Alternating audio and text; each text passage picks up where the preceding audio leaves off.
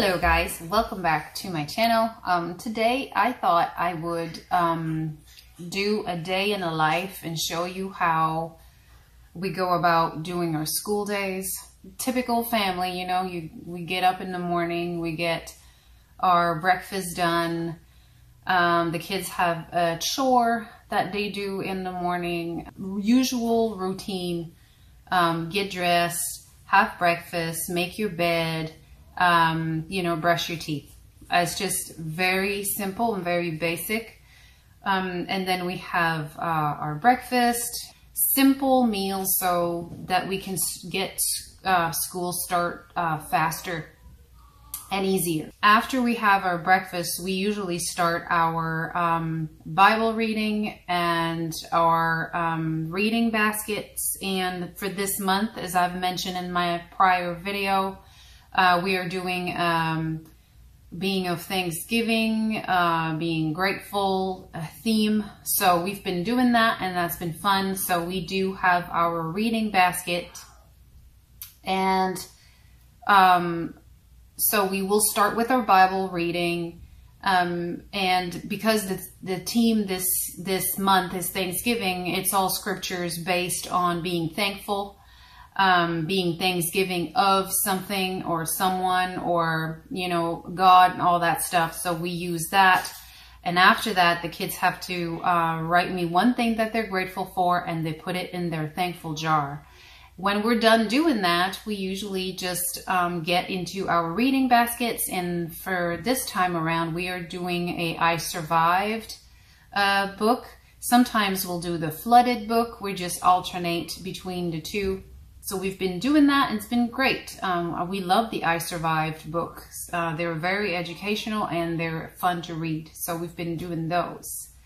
After we're done doing like our family, you know, thing together here, like with all the children and myself, that's where we separate, and my oldest will go do his math. And then I do the core subject with the two youngest, which is usually math and English. And I let them choose. Sometimes we'll start with English. Sometimes we start with math. Sometimes they're not the same, depending on the child. I'll let them decide that. So that's what we do separately.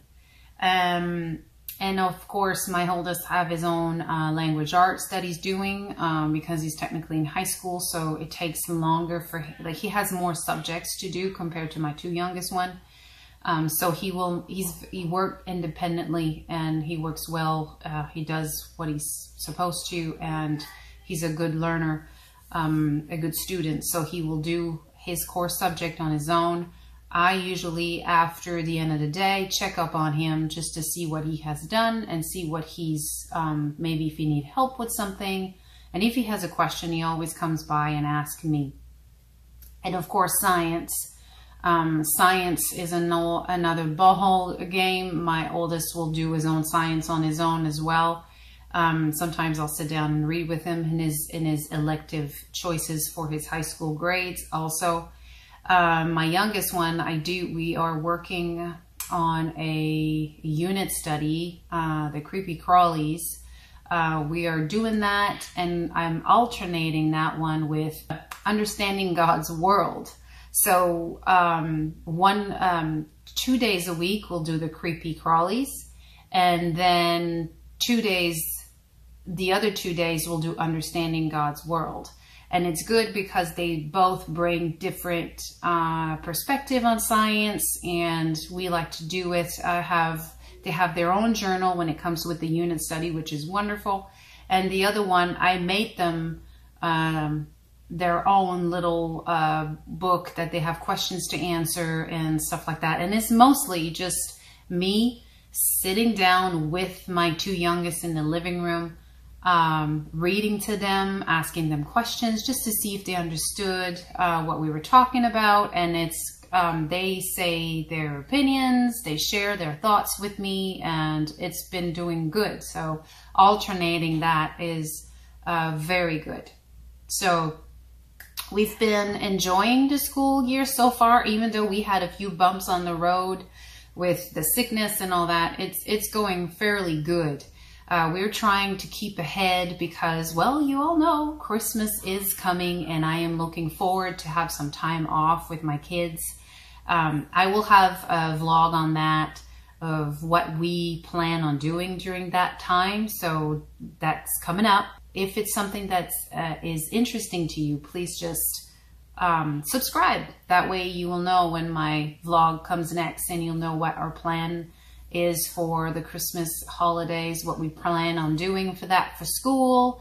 So our day-to-day life, a typical homeschool day, is pretty simple and straightforward.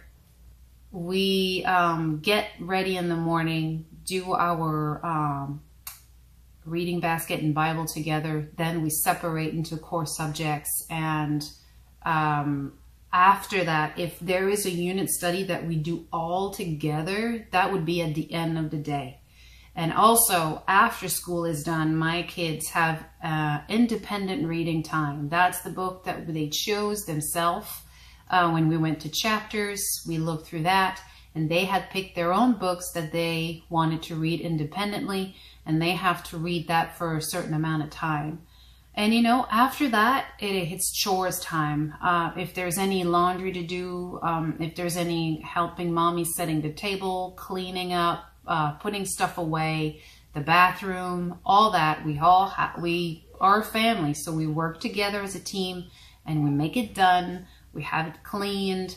And it's not like we don't do all these chores on the same day. They are separate. So they have at least one big chore to do a day, and that works well. And after that, it's their own free time. If we want to go outside for another walk, if they want to go play outside, if they want to watch something like a cartoon, I don't mind them doing that. Although screen time for us is mostly after we're done supper, when everybody's washed and we're just all together as a family, we will sit down and pick something that we want to listen to. And most of the time, we do have a Devo together as a family. And we'll, sometimes my husband read fable stories to them. Sometimes we just hang out. You know, it depends on the evening, but the TV is mostly when the day is completely done and we're all together and we pick something that we want to watch.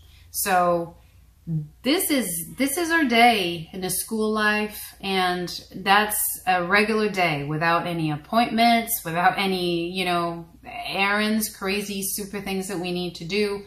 That is just as simple as it gets. A homeschool, relaxing homeschool life, and I am so grateful that we are able to do that, that I am able to change the schedule whenever I feel it's necessary. I love that we can work around the schedule. If I have an appointment in the morning and I feel that we need to get school done, we can do it in the afternoon. And I know a lot of families that homeschool that starts later in the day, and that's wonderful. We are more morning people, so our brain functions better in the morning, so we get up and we get at it, and we get mostly the afternoon to do what needs to be done, and then just relax and have a good family time. So that's it. That's all I wanted to share with you guys. I thought that you might want to know how our family function, how we do school and things like that. So on that note, guys, I wish you a wonderful day.